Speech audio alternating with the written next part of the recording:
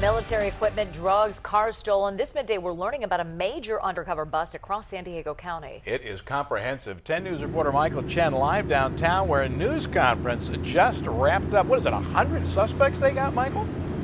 Yeah, quite a few suspects. It began as an auto theft investigation. Prosecutors say it ended with thieves uncovered inside Camp Pendleton. The operation, dubbed Operation Perfect Storm, netted 64 indictments. More than a dozen remain at large. According to the Regional Auto Theft Task Force, dozens of groups were caught selling on video to officers at an undercover location in the North County. 92 cars were recovered. Drugs were also sold, but the unexpected bounty: stolen military-grade equipment, weapons, 10,000 rounds of ammunition, bulletproof vests and helmets, and night vision goggles, much of it coming from Camp Pendleton. 7 Marines, 1 sailor, and 7 former Marines among those arrested. And here's why the path led to that military equipment.